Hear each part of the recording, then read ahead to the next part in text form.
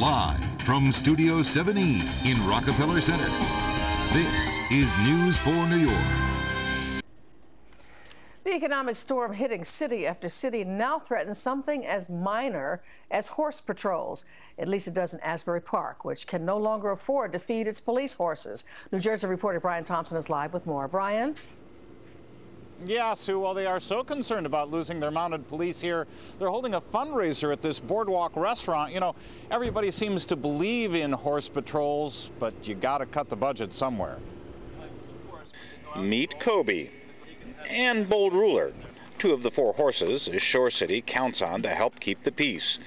But the $16,000 price tag to keep them in carrots, hay, and oats, as well as keeping them shod, is more than Asbury Park can afford in these tough times. $16,000 doesn't seem like a lot, but you put that together with a few other things, and the mounted unit is at the top of the list when it comes to cutbacks. Saddle up time for the city's two mounted officers, Tony Butler and Mike Cassidy.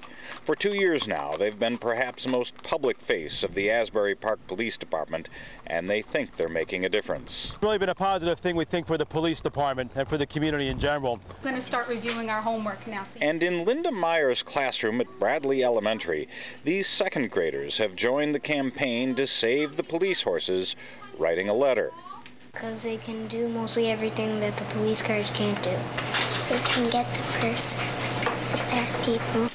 Meyer saw the connection and went to her fellow teachers to help raise money. The mounted police officers came to us during a parade. The children met the horses, fell in love with the horses and the officers.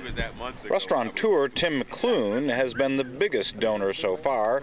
He's bought into the new Asbury Park.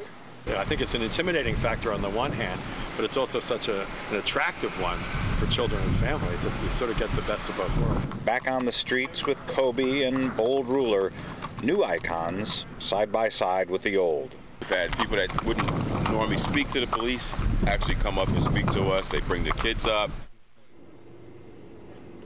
Now, they say they've got enough money for the next, maybe a year or two, but they're trying to make sure they have enough to get them through however long this recession may last and however long the times are tight with the budget here in Asbury Park, like just about everywhere else. Live in Asbury Park, Brian Thompson, News 4 New York. Brian, thank you.